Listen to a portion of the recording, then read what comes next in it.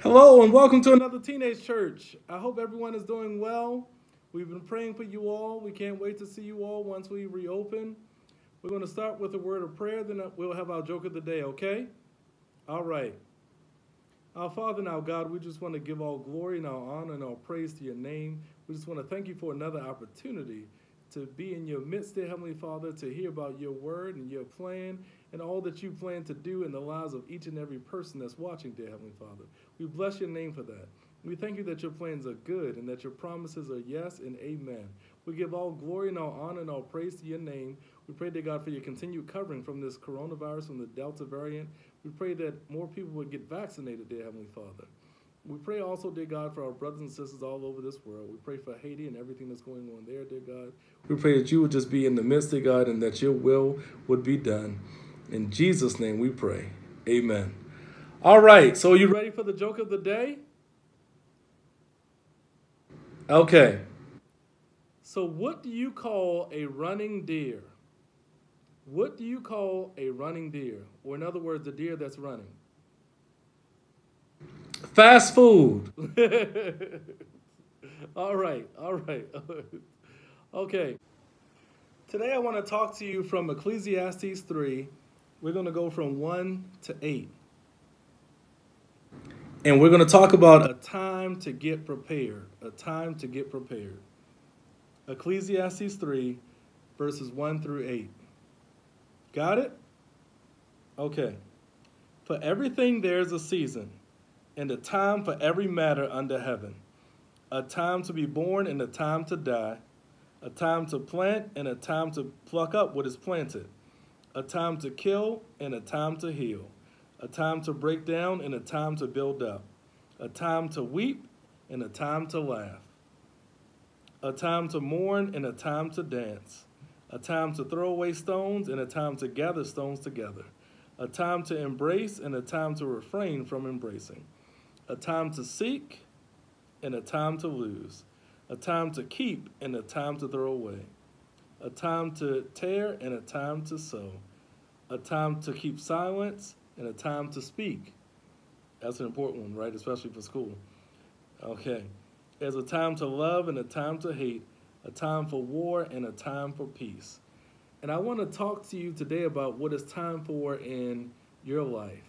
Number one, and write this down, number one and most importantly, it's always a time to pray.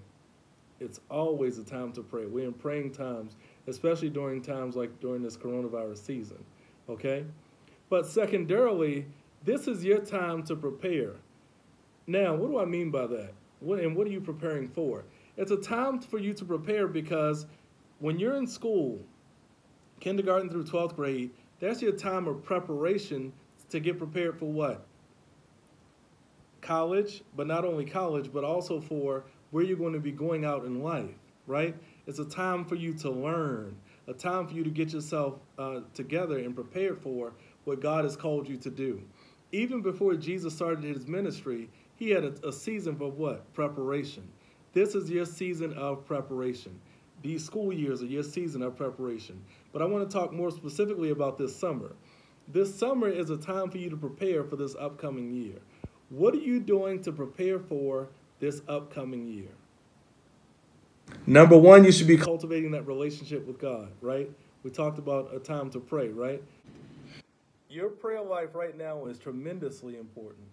Your prayer life is what is going to give you the fuel and the direction on where you're supposed to be headed.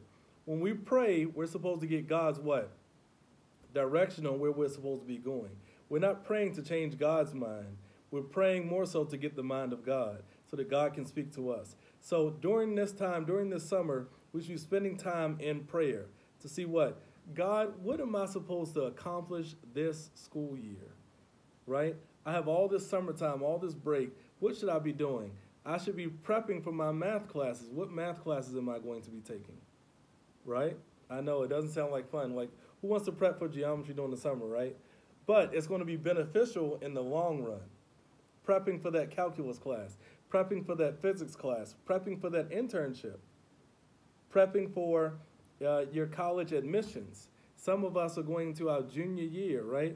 Some of us are going into our senior year, and we should be looking at colleges and universities where we're headed. Are you spending this time prepping yourself for the next step? That's what I want to talk to you about today. Prepping yourself for the next step. And the most important thing for you to do is to consult God so that he can tell you what the next step is. Because if you don't know what the next step is, you don't know what you're preparing for. The only person who can fully tell you that is what? God. Yes, you know some things in the natural, like you know what school you're going to in the next year, right? I'm sure your parents have signed you up for whatever academic program you're going to. Some of us are going into high school, so congratulations for that, right? Finishing 8th grade. But you're going into the next step. You're going to the next level of your life. So what should you be accomplishing this year? One goal you should set is what? I'm going to make honor roll this year. I'm going to make principals list this year. I'm going for all A's. Never start out in the class saying I'm going to what? Make a bad grade in this class. And not only that, not only academically, but let's talk about other facets of your life. What are you prepping for socially? What kind of friend group are you prepping for? This year, are you going to say, my friend group is going to consist of people who try to follow the will of God. My peer group is going to consist of people who read their Bible consistently. So socially, we're also preparing this summer. You got a lot of work to do this summer. I don't know if you realize that or not. Well, I talked about the academic piece first, and then I talked about what? The social piece. And most importantly, the spiritual component. I talked a little bit about what? Cultivating your prayer life this summer. But also, I need to be prepping for the role that God has called me into this year. Yeah, God has a role for you minute by minute, hour by hour, second by second. God is not confused about what he wants you to do, okay? So have you spent any time praying and asking God this summer, because we don't have the busyness of the school year and everything that's going on, have you spent any time this summer asking God, what am I supposed to do now spiritually? What would you have me to do?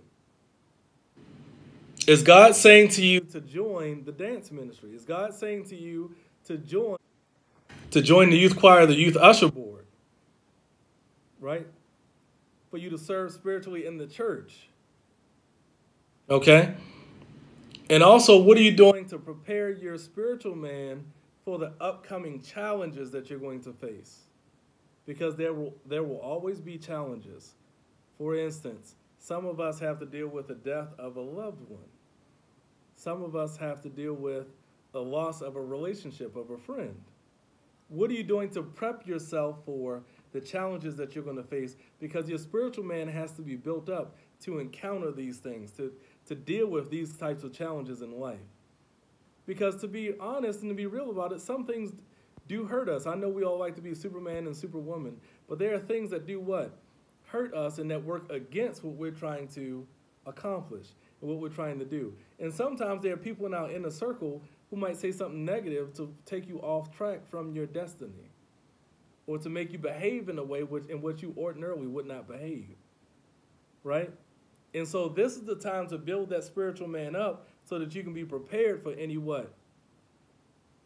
Any traps and wiles of the devil, any type of arrows or strategy that he tries to use to what? Take you off track. Because what you fill yourself with is what is going to come out when pressure is applied to you. You know how if you take a grape, right, and you squeeze it and the juices come out, right, they ooze out of the grape. Same thing goes for us. When pressure is applied to our lives from various circumstances, what comes out is going to be the direct result, directly correlated to what we filled ourselves with. So when pressure is applied to us, when we encounter a hard class, when we encounter the loss of a relationship, whether it be a friendship or boyfriend, girlfriend, even though we're kind of young to date though, let me throw that in there. But when we deal with these types of challenges, what's going to come out is what you filled yourself with, which may be what? Scripture. It should be Scripture, a prayer, saying, God, I know what? Your promises. I know what you promised for me. I'm the head and not the tail. I'm above and not what? Beneath. Knowing the word of God, is that going to come out when pressure is applied to our lives? Okay? So I want to encourage you today, not tomorrow, today, I want you to start working on and building up your spiritual man, your academic man, your social component. And also, even though you're relatively young, though, some of us do have little part-time jobs and things like that. There's a financial component you can start preparing for as well, right? Have you started considering how much your college is going to cost? Have you started putting money away and saving up money for what? Later on down the line for your future, from investing and things like that. You can start now. If you haven't, now is a perfect time for you to get started, okay? So I want you to start preparing yourself for what? Every facet of life during this summer. Now, you can prep for your whole life in one summer, no, but you can prep for these upcoming months and upcoming what? School year. I'm excited to see what some of us are going to say as far as what we're going to do as far as our volunteer work in the church. When church reopens, I expect to see us running and saying, I can't wait to serve. It's been such a long time since I've seen everyone. I can't wait to get in the house of God and what? Be of service. Are you prepping yourself that way? Prepping yourself physically to be able to what? Endure, right? Building up your cardio endurance, building up your cardiovascular health, building up your what? Physical body, because that's another side of it too. You got to make sure that you're taking care of your temple that God gave you as well. That's another component as well. But I want you to use this time for preparation. God has given us this time. Let's not squander the time that he's given us. Let's take this time and utilize it for something what? Positive and beneficial that's going to advance his kingdom first and foremost. And secondarily, it's going to what? Advance our lives. Okay? All right? You all have a blessed Sunday. It's been great dialoguing with you all. I expect to hear next time that we talk what plans and what preparation you're making for what this upcoming year. All right.